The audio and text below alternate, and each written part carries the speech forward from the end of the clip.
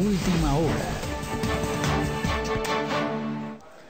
3 de la tarde, 48 minutos y mucha atención, que falleció, según medios mexicanos, Roberto Gómez Bolaños, el popular Chespirito, quien fue protagonista de 3 generaciones de entretenimiento para toda Latinoamérica, especialmente México, Colombia, la parte latina de Estados Unidos y también Argentina, Chile, Brasil, y sus series fueron también traducidas a varios idiomas en todo el planeta. Falleció entonces Roberto Gómez Bolaños, se confirma por parte de medios mexicanos esta triste noticia que enluta, como decimos, a por lo menos 3 generaciones de latinoamericanos y en general de personas que vieron a personajes como Chespirito, el Chapulín Colorado, el Chavo del Ocho, los Caquitos, una infinidad de personajes que hicieron famoso precisamente a uno de los íconos del entretenimiento en nuestro continente. Recordemos que en algún momento inclusive los expertos lo compararon con Charles Chaplin y además con Mario Moreno Cantinflas, también mexicano.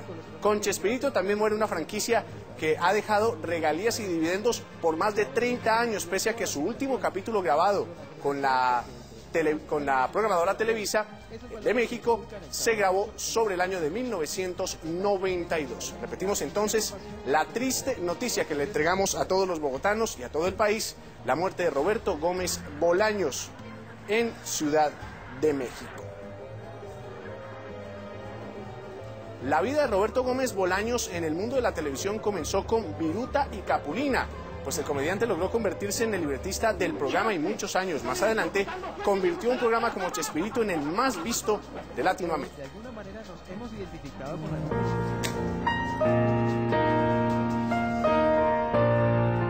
Roberto Gómez Bolaños se fue, o como le podemos decir, el Chavo.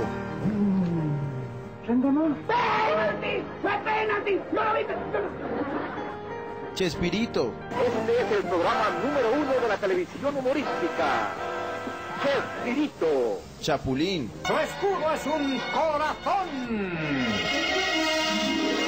Es el Chapulín Colorado. El doctor Chapatín. Momento. Yo soy soltero y de nacimiento. Todos esos personajes que comenzaban con Che.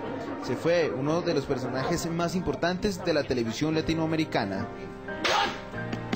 El 21 de febrero de 1929, Roberto Gómez Bolaños nació en una familia compuesta por Elsa Bolaños y Francisco Gómez. Desde pequeño mostró los dotes en la actuación, pese a que su carrera de ingeniería nunca ejerció, solo por una razón. Yo lo que pasa es que no puedo leer muy bien porque me mordí la lengua. Para la época en la que John F. Kennedy tomaba posesión de la presidencia de Estados Unidos, más al sur, en México, 2 programas se disputaban el primero y el segundo lugar en audiencia. Estudio de Pedro Vargas y Cómicos y Canciones, ambos escritos por el gran Roberto Gómez Bolaños. Es que no se puede porque la plancha está fría, mira. Simultáneo a todo esto, empezaba a nacer uno de los genios más grandes de la televisión.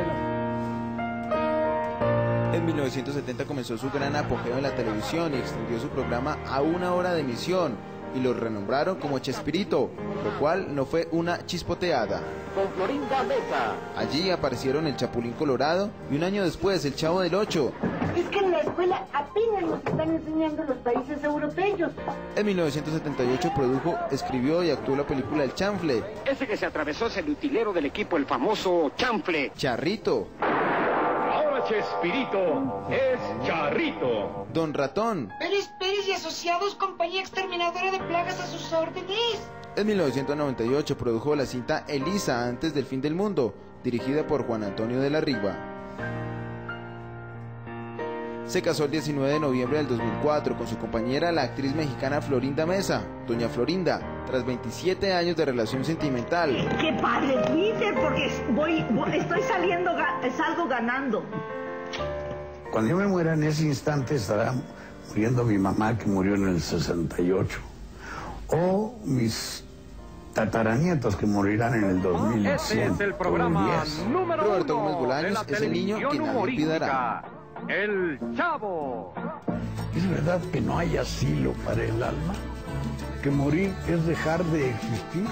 Es decir, que la existencia no tiene la trascendencia que me dejaron intuir.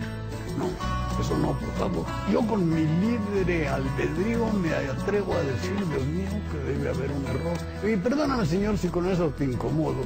Sin embargo, de algún modo te lo tengo que decir. No me vayas a salir con que aquí se acaba todo.